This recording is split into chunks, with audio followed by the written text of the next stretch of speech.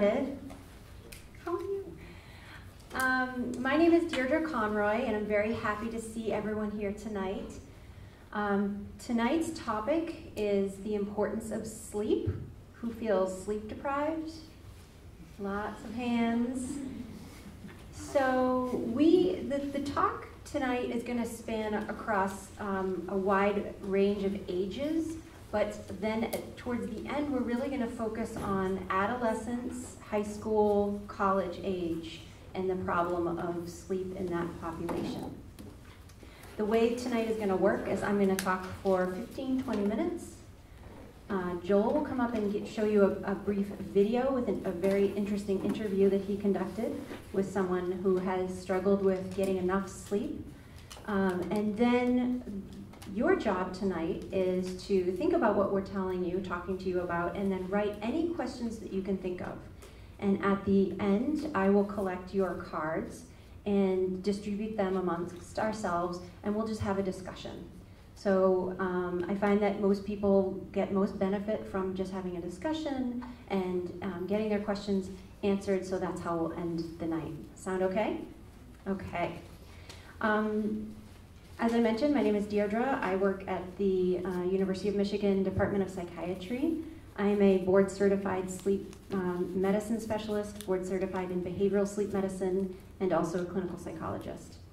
So, without further ado, our panel members shrunk tonight, unfortunately, by one. Dr. Hirschner will not be here tonight, but we do have Joel Benedict. I said that right? I did not shrink. He did not shrink. He is here. He is a social worker here in the Saline area schools. We also have Dr. Pearson, Dr. Brian Pearson, who is a licensed psychologist and clinical director of Still Waters Counseling. I also noticed there's some brochures at the end of the table in the entryway there, if you are interested in more information from him. So, the plan for our discussion is what the state of affairs are in terms of sleep in this country, and probably internationally as well. How does sleep affect us, and how does not getting enough sleep affect our bodies and our minds? We will then focus on why do we need sleep. Many people believe that sleep is just a way to kind of pass the time and that we don't need it, and you can sleep when you're dead. Has anyone heard that? Not true. You're going to learn a little bit more about that. Sleep in adolescence. This has become a major problem in our society, and it is affecting adolescents' grades, emotional health, and mental health. Then we'll see a short video. So the Center for Disease Control has now called insufficient sleep in our country a public health epidemic. Okay, so this is a problem that has been evolving over many years and is perpetuated by homework, demands, 24-hour society. So here are some stats from a recent study. So 40% of us in the US are reporting getting less than 7 hours of sleep. More than 70 million people report getting less than 6 hours of sleep. 25 million people have a sleep disorder that's called obstructive sleep apnea. It's abbreviated OSA. And I can tell you more about that later, but many people have a sleep disorder where they stop breathing several times during the night, which can contribute to insufficient sleep and feeling tired the next day. Drowsy drivers are responsible for 21% of fatal accidents in this country. The tricky thing about accidents, when you read about fatal crashes, if it's drug or alcohol related, they can test the driver, right? They give them a sobriety test. Does anyone know what the test is to see if someone's sleep deprived? Silence. No, because we don't have one. That's what's so tricky. It's many people are on the roads right now with insufficient sleep, but there's no way to tell that fact unless you ask, do a retrospective history. But it's really contributing to a lot of fatal accidents. Insufficient sleep contributes to a number of physiological health complications and psychiatric problems, which I'm going to go into in more detail. But as the slide shows, obesity, diabetes, hypertension, coronary artery disease, the list goes on. Okay, so this is a physiological problem as well. And we know it, everyone in this room knows that when they don't sleep well, when you're chronically not getting enough sleep, then this affects your quality of life, right? I just don't feel rested, I'm not gonna enjoy the party tomorrow, I just wanna get a good night's sleep. So it affects the quality of your life as well as mental health. And that's what the three of us focus on a day-to-day basis. So let's talk about how does sleep deprivation affect us? So you can see a list here, a long list of things. I'm not going to read every one out to you, but as you can see, there are so many behavioral, emotional, mood problems that result from not getting enough sleep. Even the way that alcohol affects our body can be affected if we haven't had enough sleep. We might be more likely to take risks and engage in risky behaviors. We are impaired with our reaction times, so while we're driving, this could relate to playing sports, which I'll get to later. On the right side, physiological problems, so insulin resistance, glucose problems, problems with our appetites, blunted responses to vaccination, right? So we're all having our children vaccinated, we get our vaccinations for the flu. What if you're chronically sleep deprived? Does it affect you differently? Studies continually suggest that it might. So it's a factor in so many things in our day-to-day life. This is a slide that really shows you how sleep is affecting the body. When you're not getting enough sleep, it affects our brain, and this shows up as being a little bit more grouchy, maybe more likely to snap at someone, yawning, might even be hallucinating if you really had a lot of sleep deprivation. Impaired immune system, so anyone here get a lot of colds, they feel like if they're not sleeping, they get sick more often. Okay, that might be a consequence. Heart rate problems. So a number of these factors, a number of physiological complications can result from not getting enough sleep. And when I say getting enough sleep, I want to add that this is not getting enough for you and your physiology. Everyone in this room has a different sleep requirement. So some people might need 6 hours, some people might need 9 hours. Whatever that number is for you, and if you're not getting that, that's what matters. Keep that in mind as we continue our discussion tonight. No one number of hours necessarily fits every body in this room. I mentioned earlier that sleep deprivation can affect our bodies and the way and alcohol and how alcohol interacts with our body. And I just wanted to show you a slide from a study that shows that sleep deprivation can be as impairing as the effects of alcohol in our performance. So what you're looking at in this slide is on the bottom here we have hours of wakefulness, and on the left side we have performance on a vigilance task, asking someone to do something very basic. We see that as you go longer without sleep, your performance starts to decline. And then it actually comes back up a little bit. On the right-hand side, we have a similar performance in people whose blood alcohol concentration ranged between 0.05 and 0.10. So, take-home messages, you can be as impaired with sleep deprivation as with alcohol, right? So keeping that in mind, we've all heard the message about drinking and driving. Is the message about sleeping and driving out as much? What else is an epidemic in this country?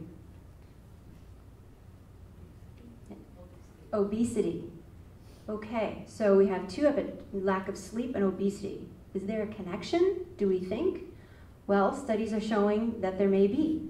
So these pictures are from a study that's going on in Chicago, where they basically have young adults come into a sleep or a laboratory, and they give them, look at this great food, all the food that they can eat, all the junk food that they want, and they test them at different numbers of hours of sleep. So they sleep deprive them, and then basically look at what are they eating, how much are they eating. What do you think the study showed?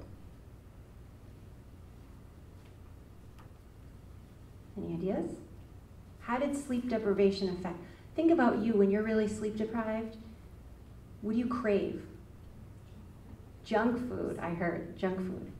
And that's exactly what they found, that when the people got 4 hours of sleep, 4.5 hours of sleep compared to 8.5 hours of sleep, there was a major difference in what they ate in terms of number of calories and the types of food that they ate. So they tended to eat more carbohydrates, more fats, and less protein.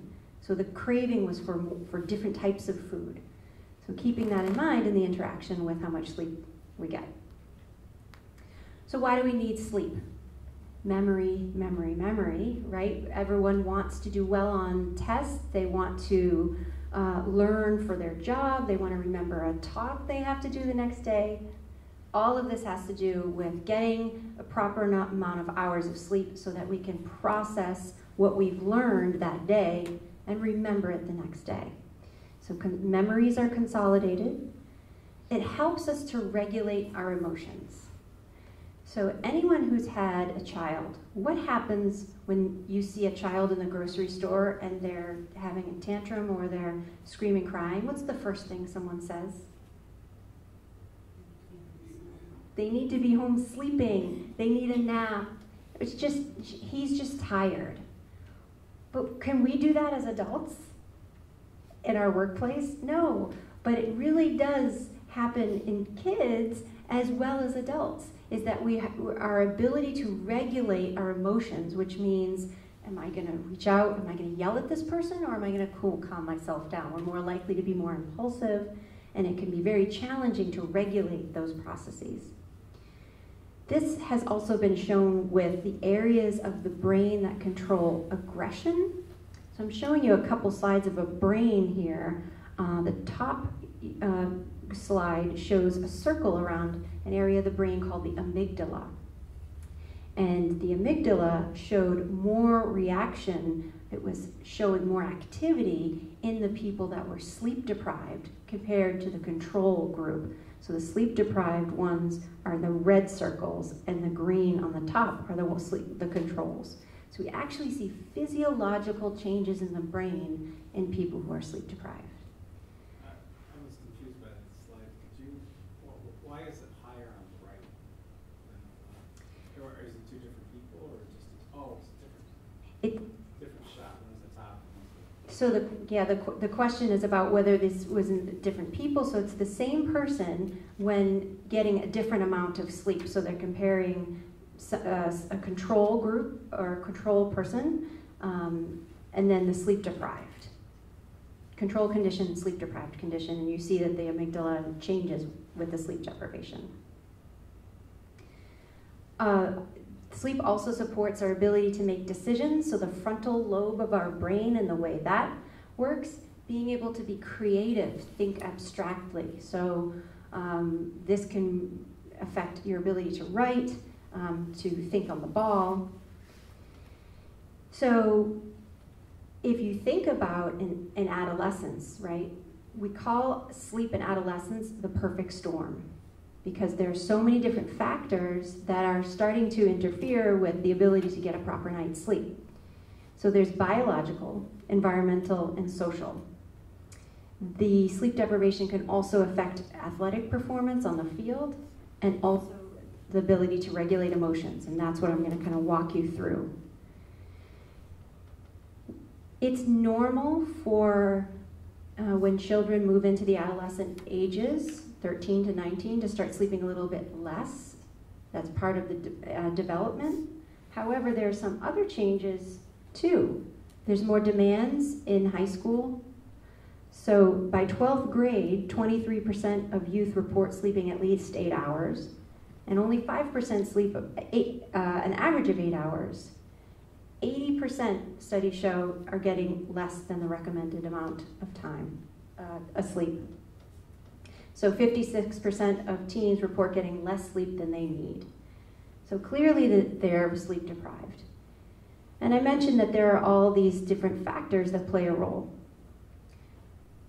In adolescence, the brain starts to change and starts to shift to a later time. So we all have an internal biological clock that regulates our sleep. And in adolescence, the tendency is to try to want to go to bed later and later and wake up later and later. Who's experienced this? Yes, many of us. And it still can happen in adults, but it starts to happen in teenagers. So it's important to consider the biological changes that are happening in adolescence. It's not always, she just won't get up on Sundays and she's being lazy. There are some actual changes that happen in the brain that promote a later time to bed and time to wake up. This is in stark contrast to the early start times of schools. Kids, adolescents are waking up, what time, 6? Maybe 5:45. That may be, in some cases, directly in the middle of their sleep period, or the time that they would naturally be sleeping.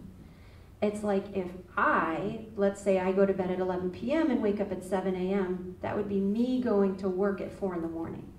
So we know that we don't perform well in the middle of our nights. That's what it's like for a teenager. So you can imagine how their first period goes.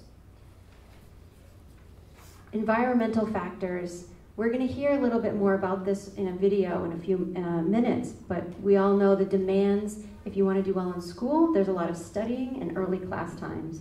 There's also electronic media, there's TV, there's internet, there's a lot of other demands and desires to do other things besides sleep. So I mentioned a little bit of the environmental differences. So sleeping late on the weekends compared to waking up early on that Monday morning is almost like a chronic jet lag, both for adolescents and for adults. So we have a phenomenon that we talk to people about called social jet lag.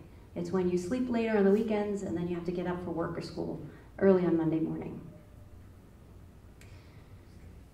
There's also a huge social factor about sleep. Right? Who needs to sleep? I mentioned this earlier. Sleep when I'm dead. There's many people who don't value sleep, and the sports teams don't necessarily go against this. This is a slide from a football player from the Seattle Seahawks, Russell Wilson, who coined the hashtag "No Time to Sleep." Actually made bracelets and T-shirts with this logo, kind of promoting this, you don't need sleep, not valuable. So this results in some chronic sleep deprivation. A word about athletic performance for any of you in the room who play sports, for high school or for college. Not getting enough sleep can definitely impact your reaction time. Anybody who's playing a sport has to work on that reaction time. It also affects perceived exertion and pain ratings. So you can imagine if you're feeling more of the pain or you're feeling more tired on the field, you might not do as well in the game that day. 70% of college students are reporting less than 8 hours of sleep. There's a big change when you start playing on a team where you're traveling to different time zones.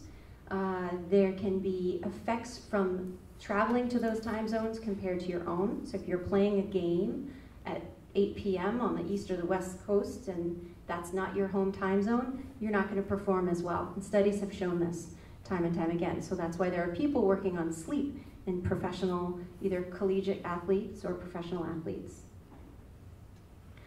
Last part, I want to mention a few things about the effect of sleep loss on our emotional health. There are many studies that are linking chronic sleep deprivation to the onset of depression and to perpetuate depression once it's been established. So the problem can be that more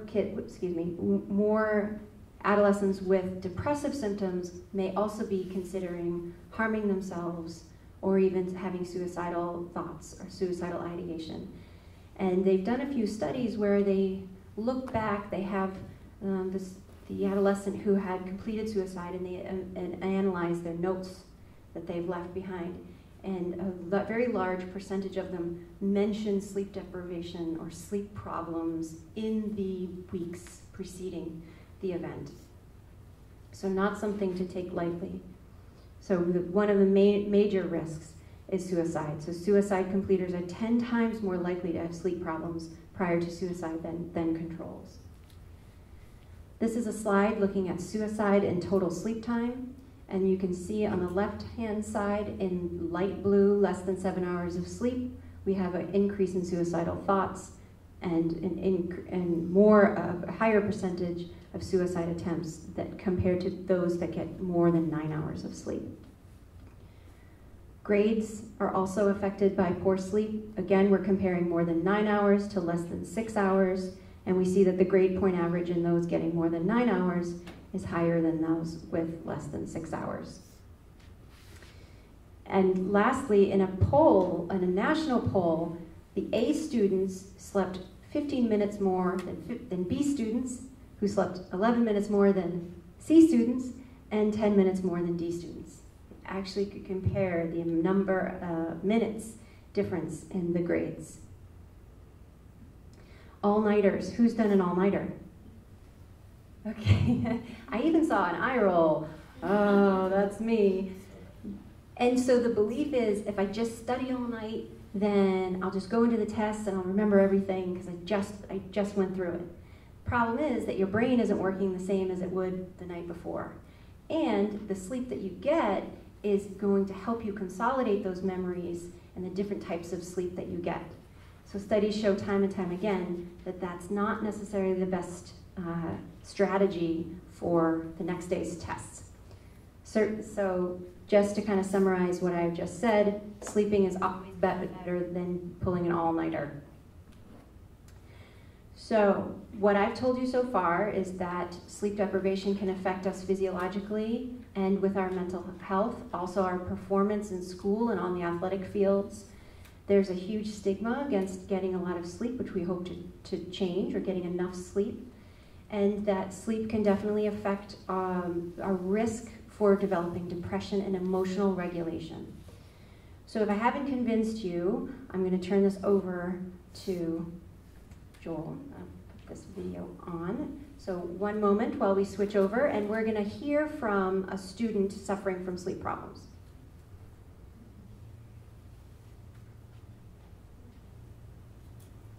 Sharing a little bit about her experience, sleep issues, and sleep pattern. Currently a junior in high school, or in college, excuse me, but has a good recollection of sleep issues when younger or up till now. So could you tell me a little bit, Abigail, about your sleep patterns in high school? Sure. So in high school, I would have to wake up around 6:30 in the morning for school every day, and I would probably get to sleep sometime between 12:30 and 1:30 in the morning every night. And so I would get 5 to 6 hours of sleep every night. And did you feel like you got enough sleep? Definitely not, no. And what prevented you from getting enough sleep? Well, I would get home after school and I would have practice for 1 or 2 sports and then lots and lots of homework. And I ended up usually staying up very late at night doing homework. And that was the main reason I didn't get enough sleep. What constituted lots of homework? I would say I usually had probably around 2 or 3 hours of homework every night. It sort of depended on what classes I was taking at the time, but usually essays, research papers. Once I was a junior and senior working on college essays and applications also took a lot of time. And did you feel like there was an impact from the lack of sleep? Absolutely. On my schoolwork and in class, I was always tired. I was always falling asleep in class. It was difficult for me to pay attention, but it sort of became something that I was used to, and so I worked around that all the time. So you found yourself falling asleep in high school, and how about now in college? that carry over at all? Yes, I'm definitely able to plan my own schedule now that I'm in college, and so I can plan my classes later, and it's less likely for me to fall asleep in class. But if there's nights that I do, once again, get only 4, 5, 6 hours of sleep, then I find myself falling asleep in class. And have you ever had a teacher in high school mention they'd go to sleep, you're tired? Yes, teachers used to say to the class as a whole all the time, "You all look so tired," because all of us were tired. No one got enough sleep. And do you think that was because of the rigor of your courses or just the demands of, what would you attribute that to?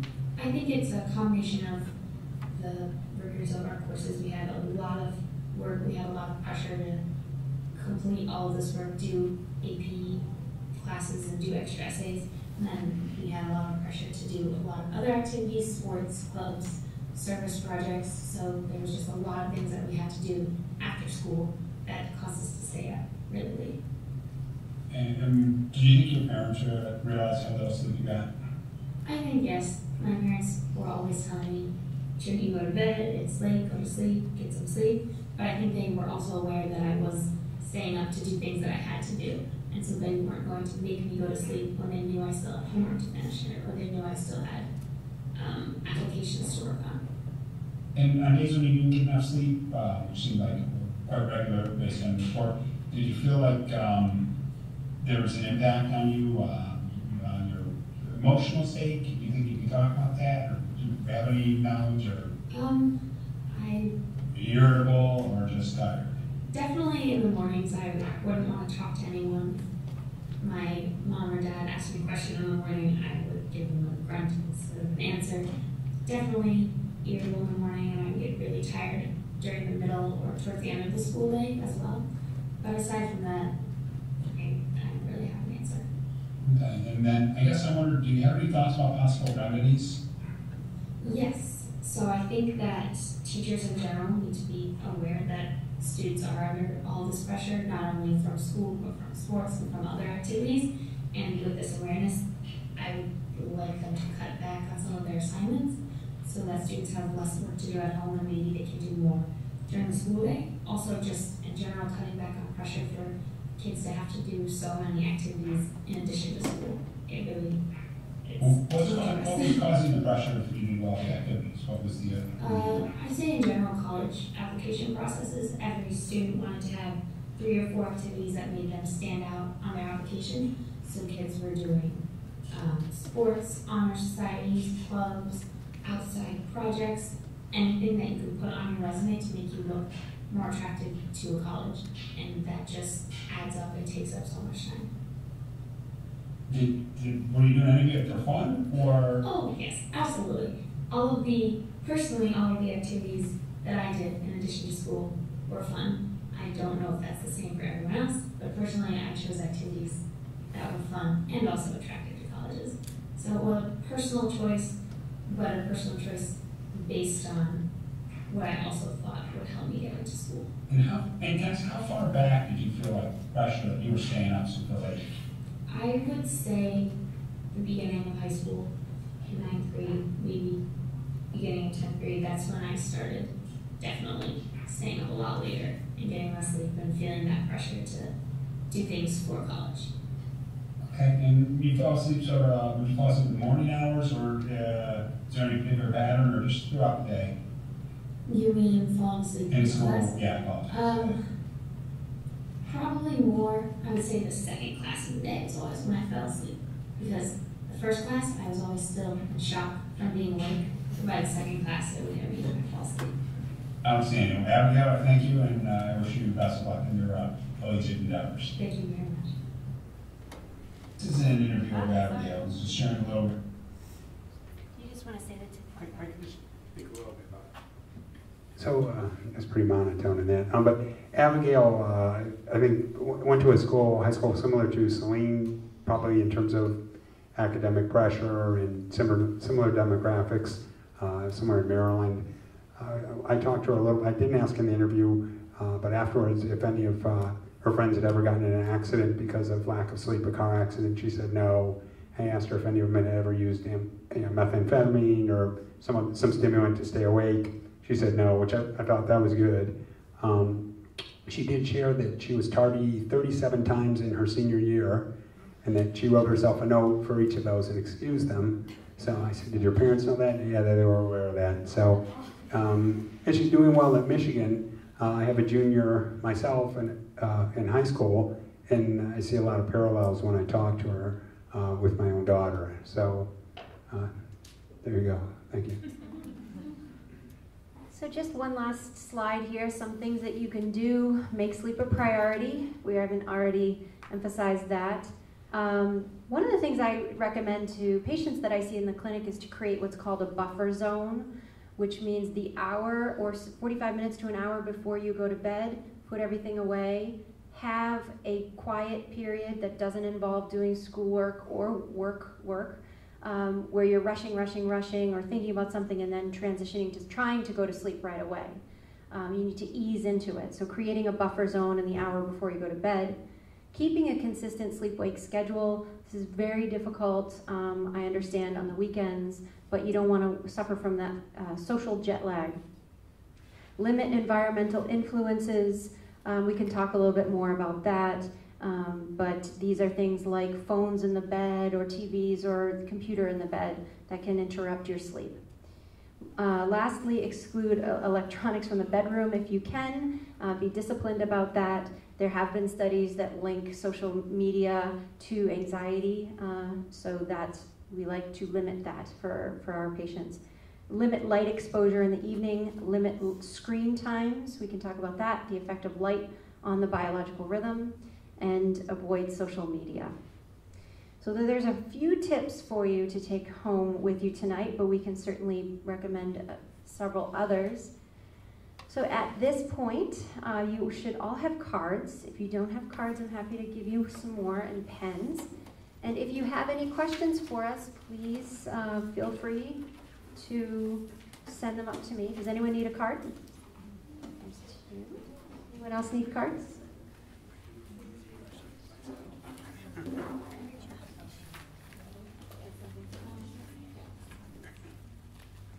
Cards?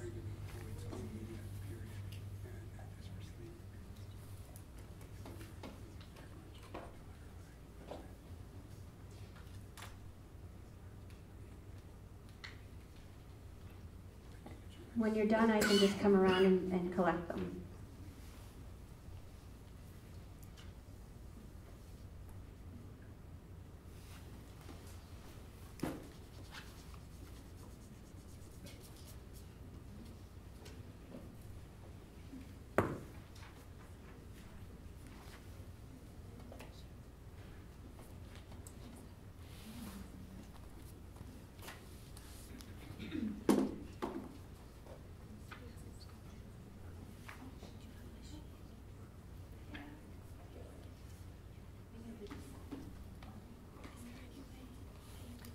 Ready?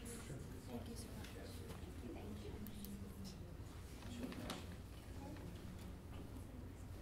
Yeah. Yeah.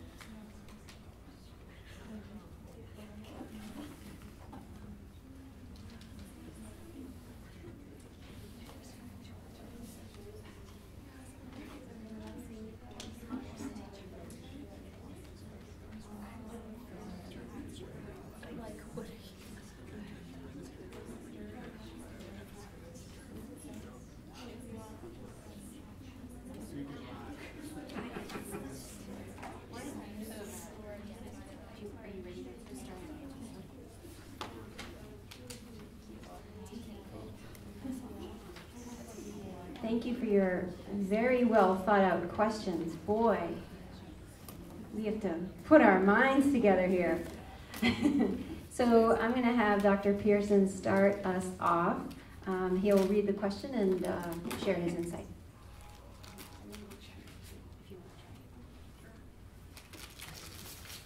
Okay, well, the first question I have here is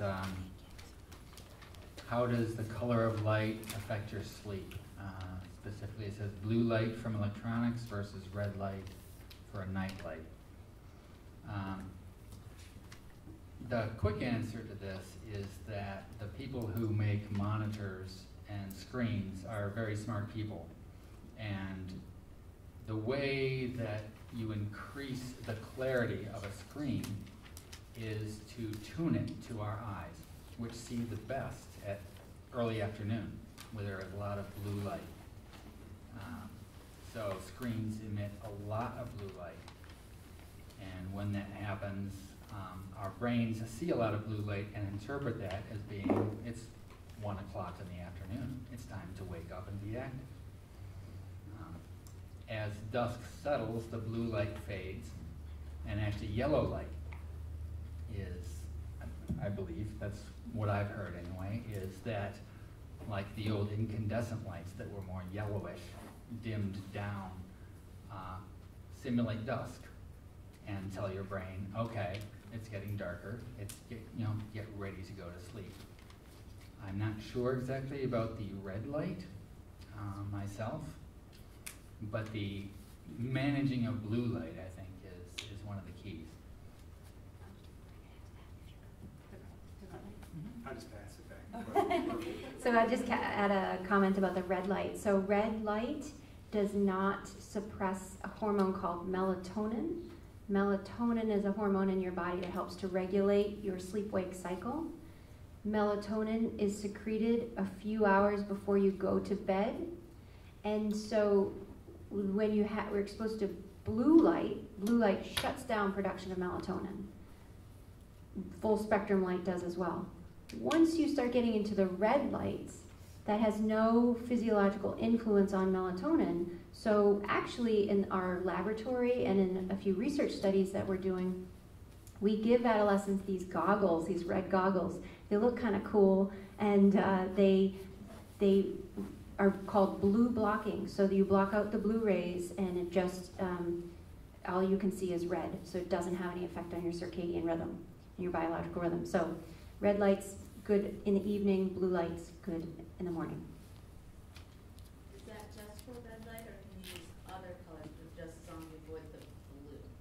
I'm just curious, with some new Red, orange. clock that they have, they do rainbow color kind of things and just go through with having the changing color and the different colors in that rainbow going to affect things, or should it just be red? Red, orange. Red one. I have an app that I put on my computer screen. I know there are several of them. The one I use is called Flux. And you basically put in your zip code, and it calculates where on the earth you are at different times, and it changes the type of light that your monitor emits based on what is going on outside. And I have found that to be helpful.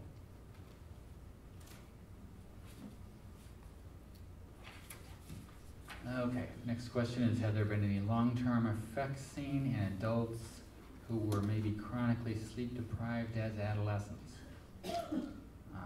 I'm not sure of any specifically myself, but my assumption is the person is talking about physical effects. As a psychologist, I guess I look more at the overall person, and I would say if sleep deprivation is lowering your grade point and making your thinking processes not as sharp, affecting you socially, as well as the physiologically, yes, I mean the long-term side effects could easily be going to a different college or not getting into the college that you want. Long-term side effects are therefore going to affect your career, the people you meet, and your trajectory in life in general. So I'm kind of copping out on that from the physical standpoint. I'll let the medical person I guess, handle the, if there have been any studies about effects, but I can't imagine that there wouldn't be. All right, this question is, how could we go about changing the start time of high schools? So that's been a popular topic in the media. So my thought there would be, don't tell me when I said this, this is being taped, would be to contact either the Board of Education or the principal at the high school and say, hey, look, this is a concern I have, and see what they say. I think that is a large-scale thing that people would like to change, but I don't know that it's going to happen quickly. And I know some of it probably has to do with bus schedules and lots of other stuff. But it seems that sleeping in a little bit might help kids. So call the Board of Education. Didn't hear it from me. And you want me to read this other? The other question I'll let everybody can speak to. This is sort of, it's not specific to sleep, or maybe it is, but the way the question is written, this is what do you recommend for depressed patients specifically? And so when you see a question like that, I'm wondering if someone is feeling depressed, then I'd recommend seeking, either talking to somebody afterwards about one of us, where they could get help, and or talking to their physician or their pediatrician. But specifically with regards to if it's what you recommend for depressed patients who are also having sleep issues, which then I'll defer to one of these guys.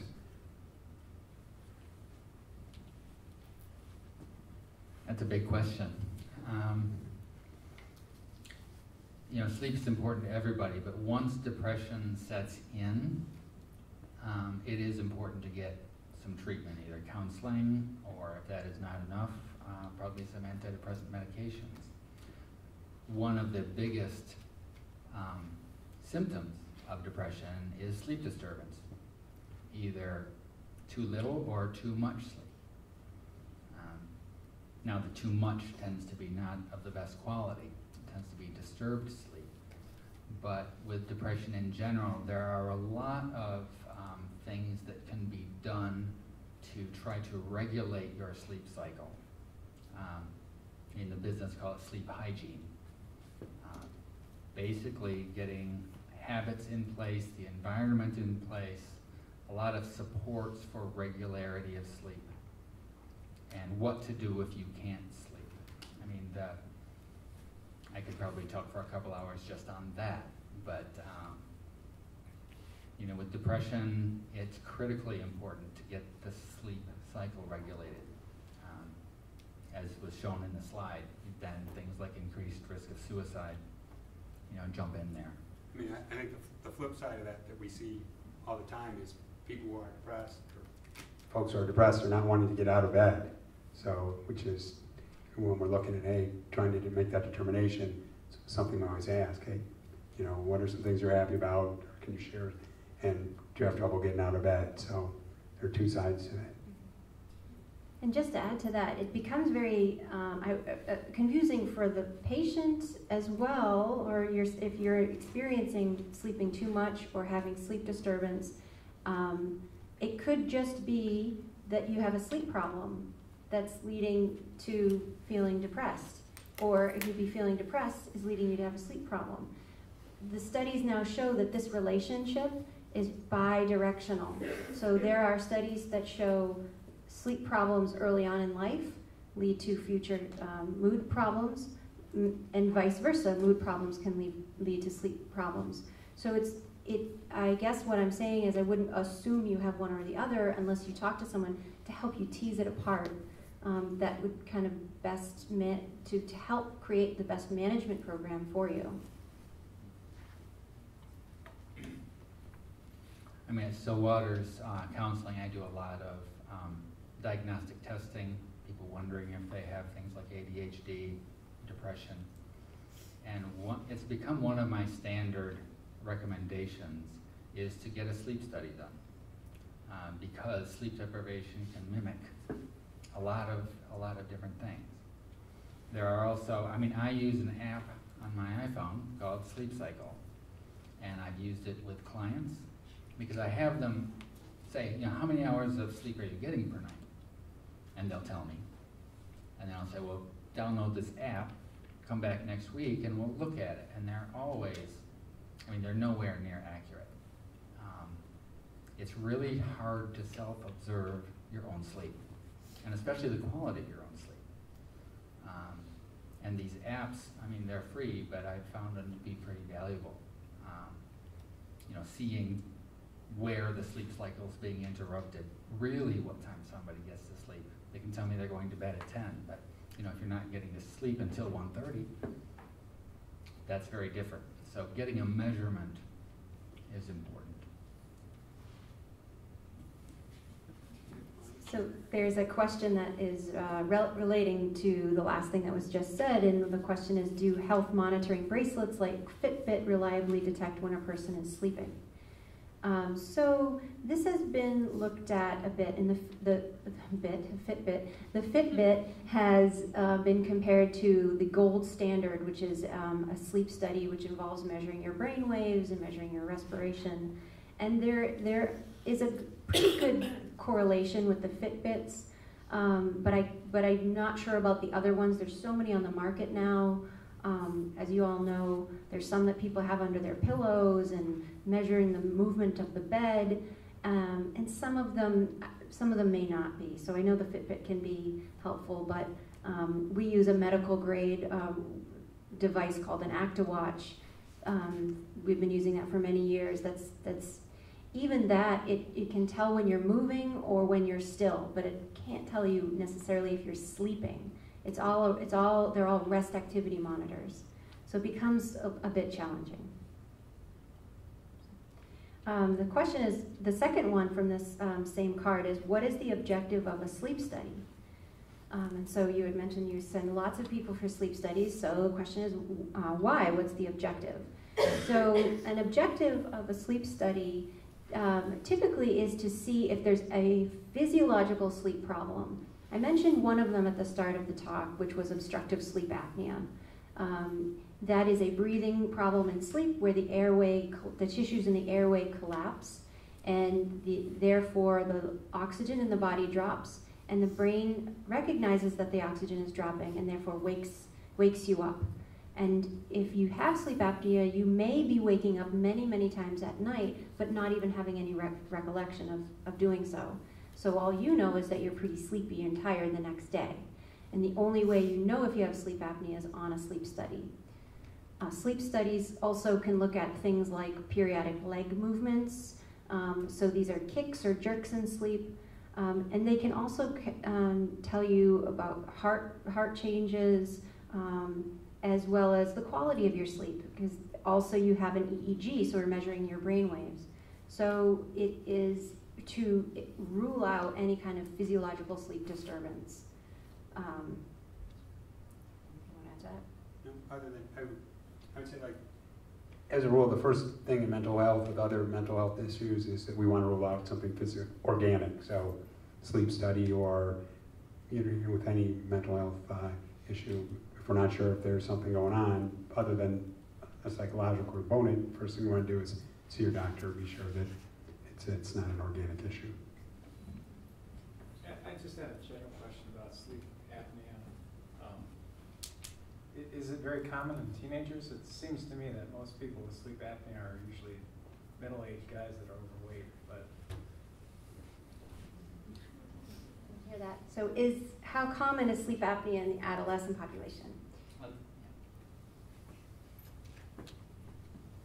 I mean, this is totally anecdotal, but our youngest child, who's a senior in college right now, just recently got tonsil reduction surgery for that very reason. He was, basically when he came home, he was snoring and very clearly stopping breathing multiple times. So we got the sleep study done, and they found it was because of basically enlarged structures in there. He is not overweight. I mean, as a matter of fact, he's quite slender and quite fit. And I'm not sure what happened because it was a relatively new issue. But, you know, he is 21 years old now. And, you know, he just had that surgery and seems to be helping a lot. Now, overall, I'll pass it back to you. I will say that large tonsils in children are the most common cause of sleep apnea, and that tonsillectomies are the first line treatment. And studies have shown, actually studies at the University of Michigan by the director of the Sleep Disorder Center, Dr. Chervin, have found that children that have had ADHD-like symptoms, so hyperactivity, not be able to sit still, difficulty focusing, who had large tonsils and were found to have sleep apnea, that went on to have tonsillectomies actually did much better in their schoolwork and their behavior. So the idea, which you know, lots of people say, well, the sleep apnea is just in larger, predominantly male. That's, you know, there are other ways that in other structures that can cause sleep apnea, like large tonsils, restricted upper airway, your nasal passages. So it can happen at many levels, and even in thin, fit people. So if you snore and you're sleepy the next day, consider that.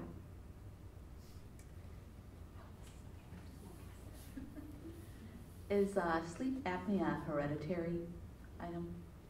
So, well, about the mother-in-law has sleep apnea, her daughter has it, will the other two children most likely have it, or is it just kind of by luck? So is sleep apnea hereditary? So what happens is you inherit the structure of your relatives, the way your face is formed, the way your upper airway is formed. So yes, it is.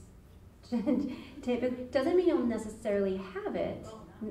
Okay, but tends to run in families. You look to see if your face resembles those in your family that have it, and that might help. But it does tend to run in families. Any other comments on that? Okay, I kind of always wanted to be a talk show host, so I like walking around with a microphone. Secret side. Do you guys have another one you want to take? Okay, so while they're looking, these are quick answers. Are dizziness and nausea symptoms of sleep deprivation? Yes, it can be. It can be a lot of other things, but sleep deprivation can be one of them. What actions are typically taken as a result of a sleep study? Meds, etc., etc. It depends on what they find. If they find you have sleep apnea, they're going to talk to you about three options. Gold standard is CPAP. That CPAP stands for continuous positive airway pressure. It is a device that blows air into the upper airway to keep it open. That's the most commonly prescribed, most effective treatment. There's also an oral appliance, a mouth guard that you sleep with, or surgeries. I mentioned the surgeries in kids, tonsillectomy.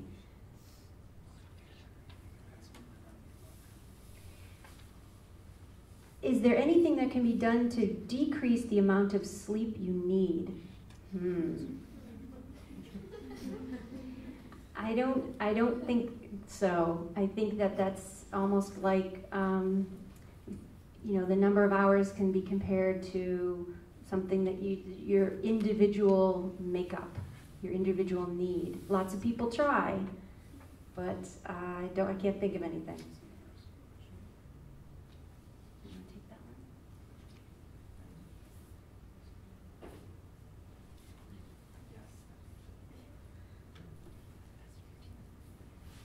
Interesting question. Are there any negative physiological symptoms of too much sleep? Not that I'm aware of. I think if one is truly rested, you wake up. That's been, you know, my experience and a lot of other people's experience is you just wake up and you are alert. Doesn't mean you can't take naps. But sleeping is a biological necessity, and I think once that need is no longer there, if you're truly getting enough sleep, I think it would be difficult for the body to go back to sleep. I can't think of anything physiologically. I would add that, you know, we are talking a lot about sleep deprivation, assuming that you need a certain amount of sleep and you're not getting it. But think about the other parallel. We deal with a lot of people with excessive daytime sleepiness. There are sleep disorders. One is called hypersomnolence, meaning you sleep and just can never feel rested, and if that's you, that you should talk to your doctor about that. There are also disorders like narcolepsy. There are several symptoms that go along with that. If you feel like you're falling asleep unintentionally, having sleep attacks and some other symptoms, talk to your doctor. There are some unusual sleep disorders that also involve excessive sleepiness. So if you're wondering if you're having unusual symptoms like that, too much sleep, talk to your doctor. I'll take one. How does someone get a referral to a sleep clinic, get help for sleep issues? Great question. I would say these days, if you see your primary care physician can make a referral to a sleep disorder center. And you mentioned that how do you make your referrals? If someone went to see you, what would happen? Yeah, if I make a recommendation, basically, most of the time your family doctor just has to make that referral. We'll give you a name and a phone number to call, and a lot of times they'll even make that appointment for you. Some insurances require that in order to pay for it, that there be a referral from a medical professional. Others, though, you can just call and make it yourself, but I would just go to your family doctor.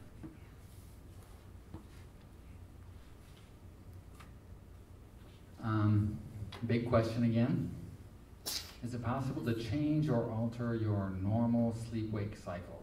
For example, if you normally sleep from 12 a.m. to 7 a.m., can that be changed to move back to 10:30 p.m. to 5:30 p.m.? How? What routines or possibly drugs? Yes, there are ways to alter the sleep cycle. You can't really change the circadian rhythm, but a large part of what I do in helping people sleep is setting up a routine, good sleep hygiene. And a lot of that comes from just setting a bedtime and setting a time to get up no matter what, even if you go past your bedtime. For example, I tend to go to sleep at 10:30 and get up, around 6:30. But if I stay up until 1, for some reason, it's best for me still to get up at 6:30 and to take a nap a little bit later, before 4 p.m. Studies have shown you get much more rest. I mean, rather than sleeping 2 hours later, hitting snooze, you're much better off getting up for a few hours, then taking a 2-hour nap. Your body is going to respond much better to that, and you're going to feel more rested. Setting rituals. No screens before, like an hour before. Get that light out, and low stimulation activity. One of the things I did, I don't know how I did it. Into rituals, I guess, and in college I was able to do that an hour before I went to bed. I had, first I do this, then I take a shower, and then I had just a very set schedule. And what that does is your brain over time learns that, okay, we're getting ready to sleep. And you just keep that ritual no matter what. I've had 4 kids, and a couple of them have had to have dramatic resets of sleep cycles. And it's difficult, but if you have like a dramatic shift, I've had kids that are totally reversed sleep cycle. They're up all night and they're sleeping during the day. Staying up an entire day, forcing yourself to stay up and then going to bed at that 10:30 or whatever it is. It's really, really difficult, but it does kind of a hard reset on that cycle so you can get a fresh start. There's lots of other things, foods to avoid, drinks to avoid, obviously caffeine, sugars, fats you want to avoid at night. Nuts and things like that have tryptophan, so they'll help you sleep. But, there are literally hundreds of things that you can do. But yes, you can reset it. Yes, it's hard. I have a question on something you mentioned. Did you say no naps after 4 p.m.? Yes, I did. For little ones, what would be a good time frame for a nap then? I'm talking not about little ones, Mhm.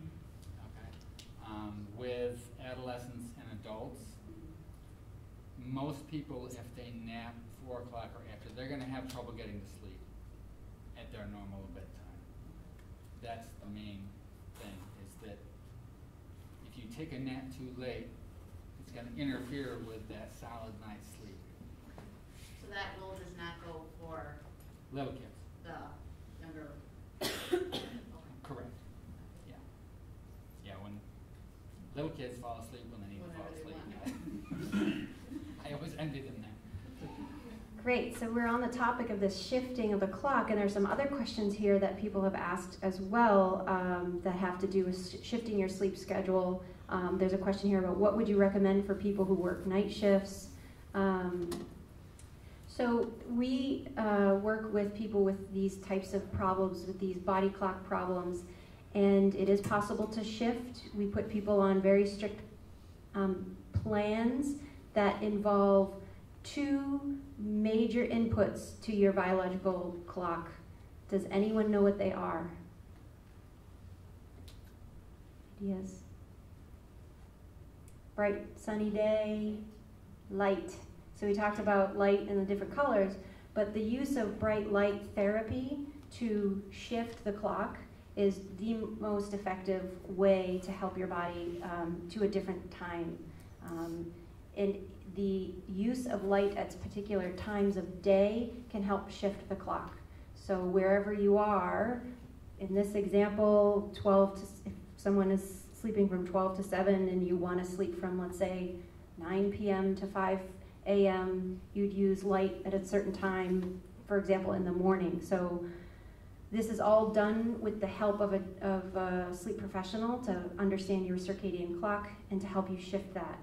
There are also very specific things that we tell our shift workers to do to help them on their shift, their night shift. It's very difficult. People who work the night shift have a tough time. Human beings are programmed to be awake during the day and to sleep at night. And so when you chronically work at an opposite time, it's difficult. And so you always have to be mindful of light and dark and food schedules. So while it's possible, it can be challenging, to follow up on what you said. But we really do work with light and dark. People kind of forget about dark therapy. There's so much light pollution that we're exposed to where these lights are on. Our brains aren't necessarily used to this. This light is suppressing our melatonin for many of us. So we recommend dim light conditions at specific time for people as well. Very seemingly simple, but it matters what time. How do you find out how many hours is enough for you? I imagine this is for sleep. This is a great question, and you might have some thoughts as well. What I usually tell people is, or ask, have you ever had an opportunity where you have a vacation, if you go home on holiday, to just sleep out and you have no obligations for like a 2-week period? And people are shaking their heads like, that's never happened, because that's usually the answer I get. No, of course not. But if you do, you kind of get a sense of how many hours you're naturally going to sleep. If you don't use an alarm, you go to sleep when you're sleepy, you wake up when your body naturally wakes up, and then count how many hours of sleep you're getting. That's typically how many hours. What do you think of swing shift? So the question was, what do I think of swing shifts? So these are people who work rotating shifts. Very difficult to work with. Still work with light and dark. Sometimes we'll have a medication on board to help with sleep. Other times, if that's not possible for people who are on call, I've worked with train conductors, I've worked with pilots, I've worked, so sometimes medication is not an option, so it's very difficult to work swing shifts. Couple more questions. There's a lot of questions about memory. I talked a lot about how memory is helped out by sleep. What I do want to add to that is the way that we think that this works. Now, I'm not a memory specialist by any stretch, but what I do know is that there are different stages of sleep that we need to go through. REM sleep is one of those stages. So we cycle in and out of REM to non-REM sleep. REM sleep is our dream stage of sleep. Dreams can happen in other stages, but mostly in REM sleep. That's the sleep stage that they've found is most commonly linked with the ability to remember.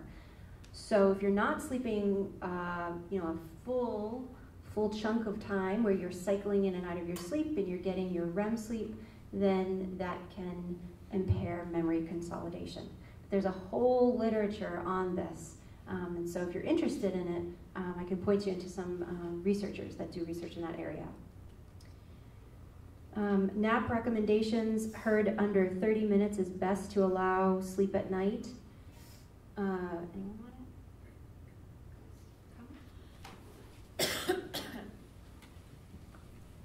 it?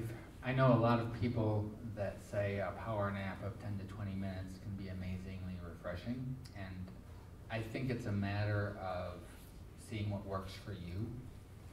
I can't do that. That is a great way to ruin an entire day for me. If I take a nap and wake up after 20 minutes, I've never fully wake up. What I advise people if they can't do a power nap like that and feel refreshed is to have it be a full 90 minutes, which tends to be how long it takes for a normal, complete sleep cycle. Great, yes. So I work a lot with people who have insomnia, which is really not the topic we're discussing today, but people with insomnia, I recommend do not nap as they're doing treatment with me.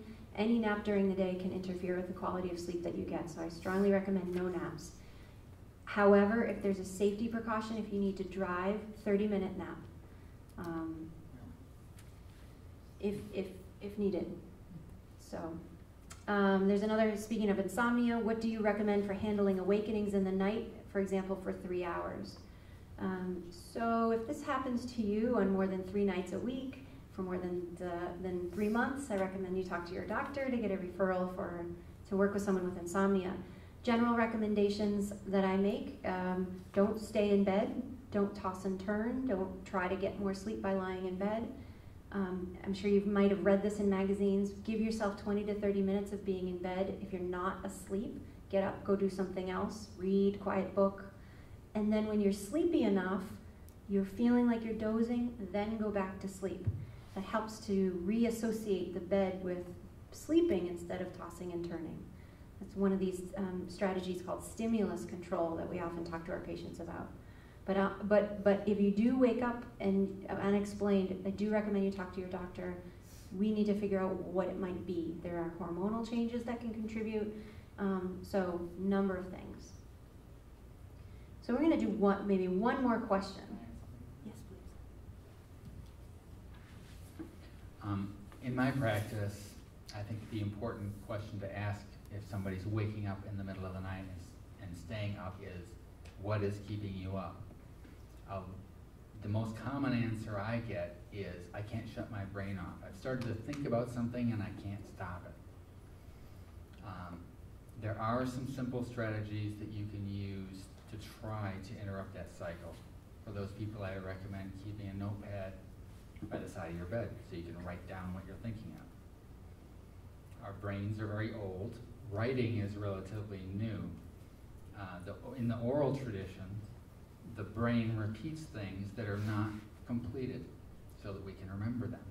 So basically your brain is cycling on this thing to be sure that you will remember it. So if you write it down, you can tell that brain, I write it down, there's nothing I can do about it right now, I will deal with it in the morning. And a lot of times that is enough to stop that cycling and people can get back to sleep.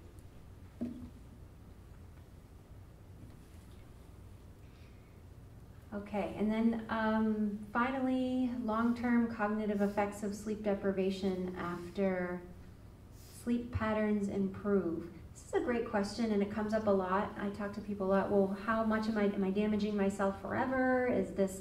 And we don't know yet. I think that this is still sleep itself is a relatively new field. I don't think we have long-term studies that can tell us this yet. It's a great question. I think we need to have brain imaging studies that look at this. Any other questions from the audience?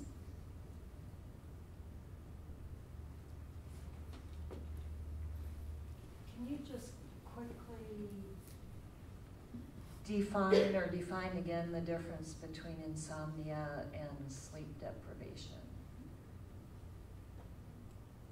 Okay, so difference between insomnia and sleep deprivation. Insomnia is people who have trouble falling asleep, staying asleep, waking too early, affects their daytime function, but maybe eventually getting that sleep for them, that sleep need. It might be broken up into pieces across the day and night, maybe 5 hours at night, 2 hours during the day, but they eventually will get that physiological sleep need. It's just distributed unevenly across the day. Sleep deprivation is when you, let's say you have an 8-hour sleep requirement and you chronically get 6 hours of sleep a night. You carry a sleep debt. So sleep deprivation is not getting the sleep that you need. Insomnia is that the sleep that you get is broken up into pieces across the day and night. So inability to get or stay asleep. Is it possible to catch up on sleep if you've had like a week where you've had 6 hours of sleep that week, but then you start sleeping more in the next week? Does it catch up, or does it kind of like takes a while to go back into that normal? Catching up on sleep. So you can kind of catch up on sleep, but it's not proportional to the amount of sleep that you've lost. So if you've gone, you have 30 hours of sleep deprivation, that doesn't mean you're going to sleep 30 hours straight. What happens is your body is very smart and it knows it's been sleep deprived. So what it does is it throws you into a very deep stage of sleep. So you make up for it more quickly. You'll have a lot of we call it slow wave sleep. And so you'll have very deep sleep for a couple of days and then maybe be right back to you might have satisfied your sleep need. So think of it as a debt. We can carry our sleep debt, so think of it financially, and then you pay it off. And then you're back to normal. And then you sleep deprive yourself, and you're at a sleep debt again. So that's usually what we do in our societies. We bounce back and forth to that. So you kind of can catch up on it.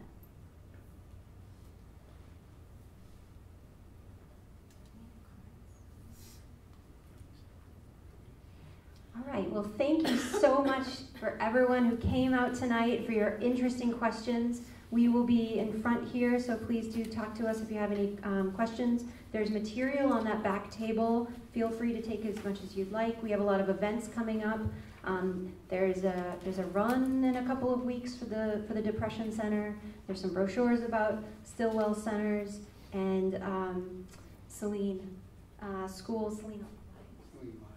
Saline Live is up there as well, so please do take a look at the brochures. Thanks again for coming out tonight.